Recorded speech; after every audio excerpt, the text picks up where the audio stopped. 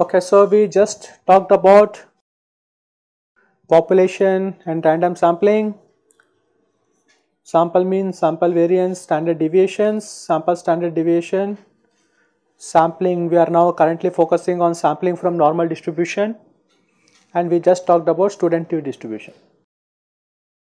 Okay, and now we are going to talk about some more distribution today called F distribution,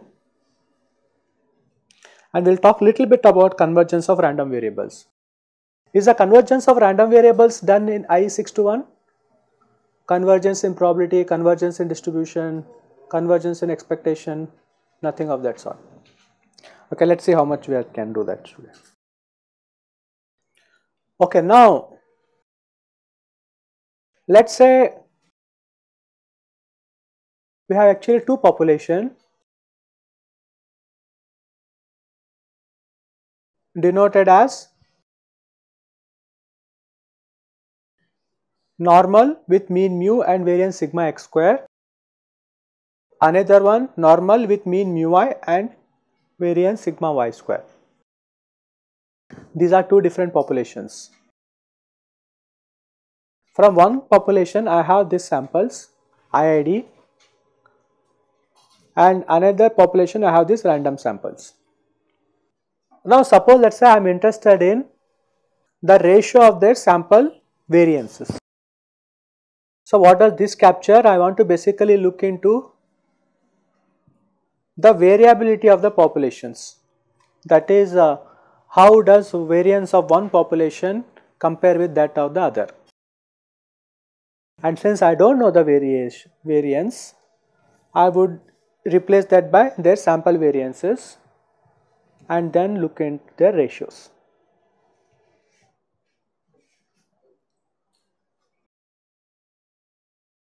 Okay, now let's see how to compute this distribution, and I will ask you, okay, find out the distribution of this ratio of this sample variances. How to go about it? Now you want to again appeal to the Gaussian distribution properties. Let's see how to do that. This xx square, xy square, I will divide it by this quantity, the actual variances, and if I simplify this, I will get this quantity,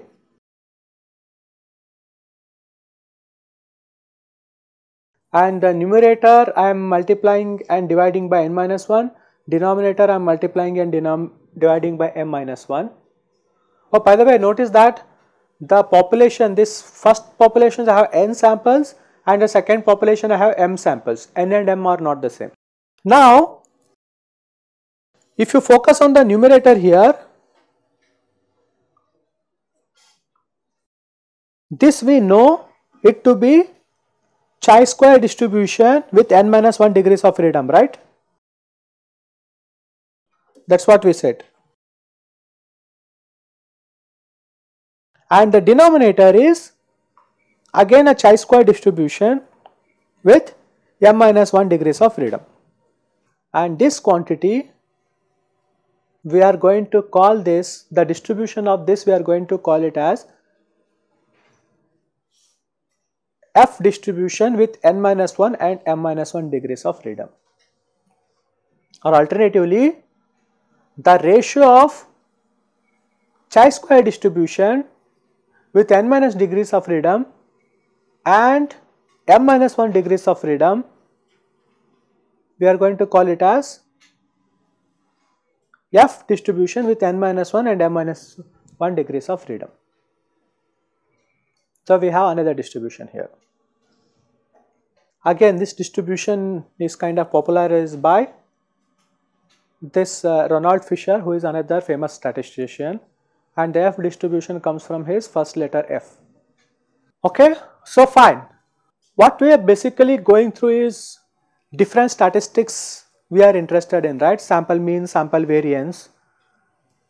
They themselves are random variables, and now we are trying to basically look into what kind of distributions they will have, and that has led us to find out this T distribution and F distributions. And again you can go back and compute the actual PD of this F distribution, and you will end up with this PDF function, which is PDF with P and Q degrees of freedom, and we are going to denote an F distribution with P and Q degrees of freedom like this. Okay, now the question is how this PDF comes. Again you can go back to your classical method of finding the joint distributions from the known distributions. Okay. Now if you notice, F distribution is nothing but ratio of two chi-square distribution, right? Is the this chi-square distribution in the numerator and the chi-square distribution in the denominator, are they independent of each other? Why? They are coming from different populations which are assumed to be independent, because the numerator is coming from this population and the denominator is coming from this population, they are independent. Okay. So now what I will do is, I have now represented this FPQ as nothing but U by P, V by Q, where U is chi-square distributed with P degrees of freedom and V is chi-square distributed with Q degrees of freedom, and I have appropriately divided by P and Q. So am I right in saying that F distribution and P and Q degrees of freedom can be written like this? If that is the case, and you know that U and V are independent, then things are easy for us. We can again go back and appeal to your computation of joint distribution, functions of joint distributions. Okay. So now to find out, what we will do is, again I am going to define one random variable like this x, which is of my interest, and I am going to denote another random variable. Whatever of my interest I am going to call it as x, and I have denoted another random variable v, and are x and y are independent? Why x and y has to independent? Because this depends on u, v, x also depends on v. So x and y need not be independent. Okay. But we know that u and v are independent. Okay.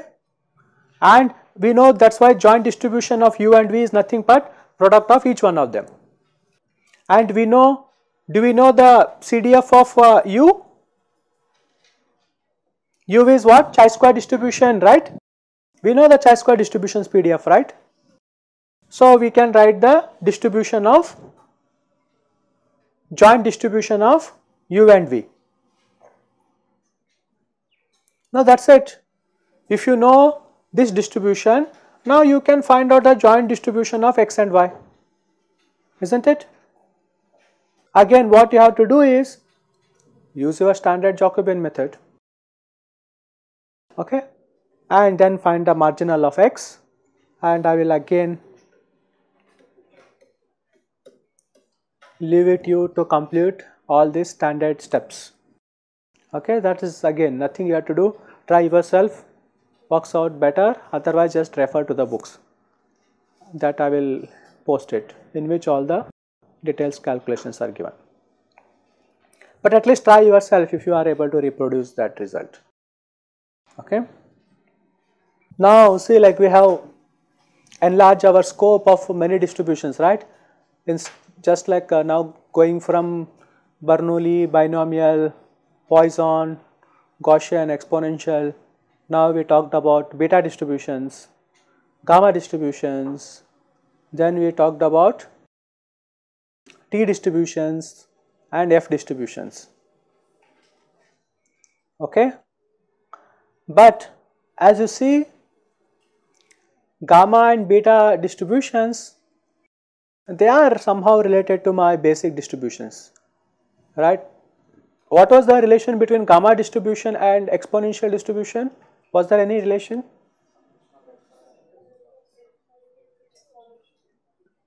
Okay, gamma distribution was nothing but a summation of n independent exponential distributions with parameter lambda. So gamma n lambda was like that. And what was the relation between beta distribution and other distributions? 1 is uniform. Other than that, anything? That's right. Beta 1 is. Huh?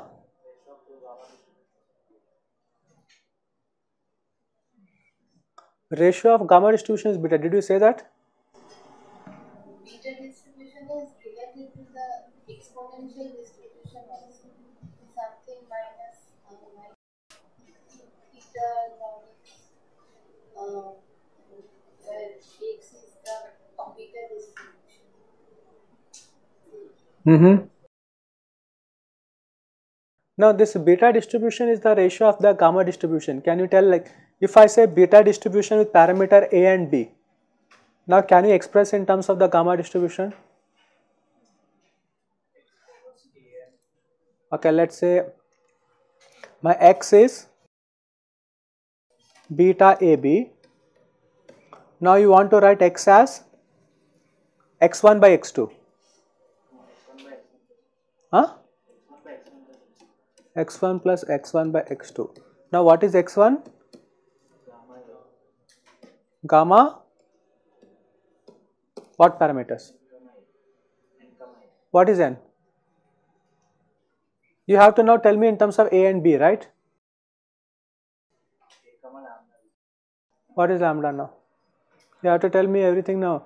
You are trying to express beta AB in terms of gamma distribution. Only thing you have is AB. Scale parameters of the gamma distribution, and both the gamma distributions should have a common shape parameter. Tell me that. Now, okay, n, what is n? So gamma has to be n and lambda, right? Okay, so we said gamma is now alpha and lambda, we said. Okay, tell me how is alpha related to a and b? Alpha equal to a for x2, alpha equal to b minus b. Alpha equals to? A for x1. Okay. And x2 of b minus b. Okay, let's take this is okay, x1 alpha equals to a, and what was lambda? Lambda is same for both. Yeah, but what is it? Huh? Any lambda. Any lambda, how can it be any lambda? It has to be dependent on a and b, right? I am not sure, you check this. Your claim is, if I give you two gamma distributions, you are able to get a beta distribution by writing those gamma distribution in this format. Either if I tell you, okay, let's say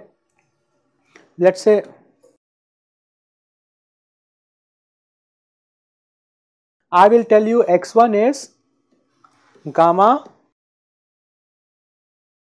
with parameter, let's say alpha 1 and lambda 1, and I will say x2 to be gamma alpha 2 lambda 2, and now your claim is x is beta distributed with AB. Now tell me what is A and what is B. So here lambda 1 and lambda 2 should be equal. Okay, lambda 1 lambda 2 is equal to what? There's some constant value. That has to be, huh? Which is greater than 0. That is fine. And okay, you want to set lambda 1 lambda to be the same. What about alpha 1 and alpha 2? A is equals to alpha 1 and B is equals to alpha 2 minus alpha 1. And lambda 1 lambda 2? Alpha 2. No, you can't be just greater. Greater than 0 means kuch bhi. Like I can take 10, 20, 30, 40. Like you said, A equals to alpha 1, you fixed it. I can't take anything now. When you say B equals to this, you fixed it. Now fix me lambda 1 and lambda 2. Sir, B is equal to alpha 1 plus alpha 2. B equals to alpha 1 plus alpha 2. Okay. Lambda Lambda is any constant value. can't be.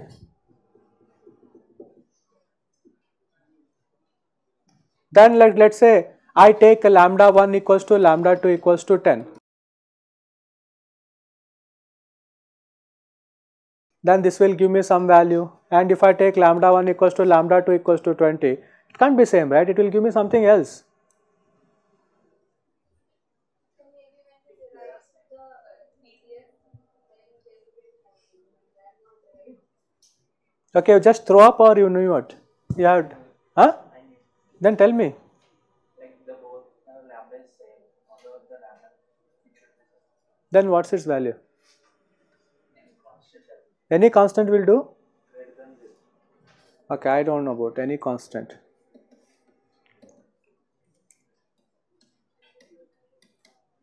Okay, then it's an exercise for all of you. Okay, if you don't get, you catch these two people who are making this claim. Okay, their claim is if you take two distributions gamma 1 and gamma 2 with parameters alpha 1, lambda 1, alpha 2, lambda 2, where alpha 1 is same as alpha 2 and any value, then you will get a beta distribution when you express like this. X is like a beta distribution where A equals to alpha 1, B equals to alpha 1 plus alpha 2. That is their claim. Okay, so I may ask you to prove or disprove this. So verify this. Okay, now let us see some simple properties of this F distribution. Suppose you have X to be given to be F distribution with degrees of freedom P and Q, and you may be interested in taking the reciprocal of that 1 by X.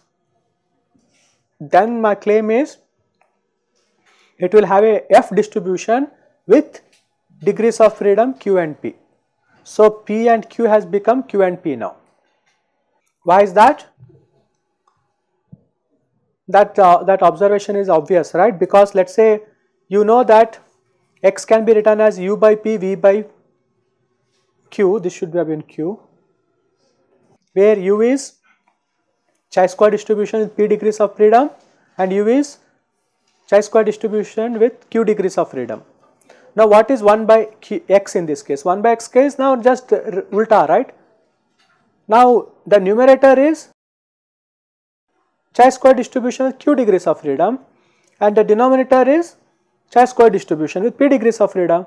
Then by definition this should be FQP. Okay, just again verify. Okay, now suppose what is the connection between student T distribution and F distribution? Okay, now suppose X is student T distribution with P degrees of freedom, then it so happens that the square of that is F distribution with dig1 and with parameters 1 and P. So why is that? Again you can verify this pretty straightforward. Let us take X to be student T distribution, and if it is a student T distribution, I know that that could be represented as a ratio of two random variables U and V, right? Actually U and square root of V by P, where U is normally distributed and V is chi-square distribution with P degrees of freedom, that we have discussed, and we also said they are independent. This U and V are independent. Now if you just take the square of this, you just take the square, now this is U square divided by V by P. Now we have already discussed that if U is normal, then what is the distribution of U square?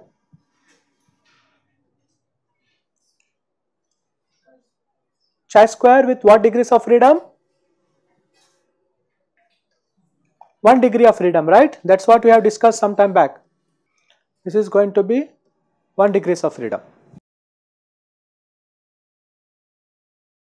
Now what I have done,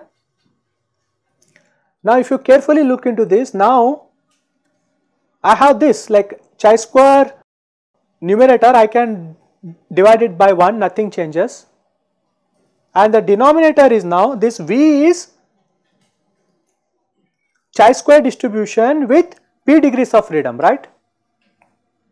Now notice that now I am able to write this as ratio of 2 chi square distribution, where the numerator is of 1 degrees of freedom and denominator is of p degrees of freedom and appropriately normalized. And by definition, what is this? F1p, because the numerator has 1 degrees of freedom, denominator has p degrees of freedom. So you people are talking about this third example. Should I access the chi square p by chi square p? We get the same format. Okay, let's look into that. Suppose let's say x is f distribution with parameters p and q. If I write like this,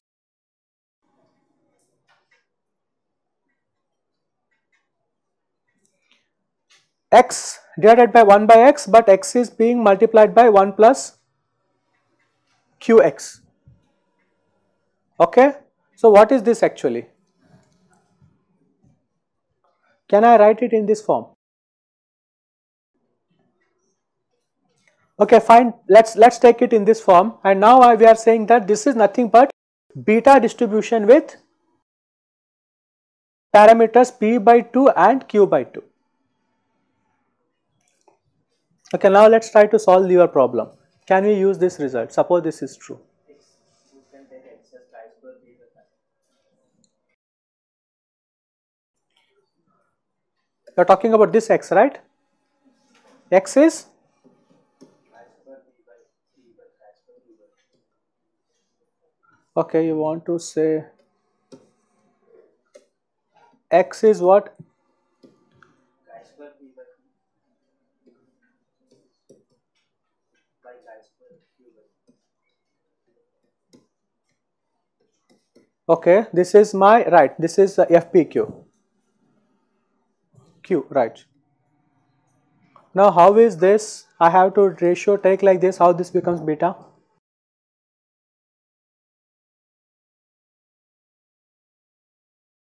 And this is not even gamma, I don't see gamma coming. Gamma is not directly related to FPQ. So chi square p is related to gamma and not directly related to the distribution. Chi square is related to gamma. Chi square is related to gamma, that's right. Yeah, now try to fill in the gap, like how, now can you prove this using this? Lambda 1 equals to lambda 2 and then you get the answer. That will be beta AB. Okay, so here this is my A and this is B. According to you, it's not clear what you are saying, it does not come. Okay, anyway, this required some computation, this is not, so the claim 1 and 2 are straightforward. We can just apply the definition, but this requires little more thinking. Okay, how to derive this relation between F distributions and beta distribution. So work out this as an exercise, okay? Fine. So and then try to see that if you can connect with this result if and what if it is indeed correct. Okay, let's stop here today.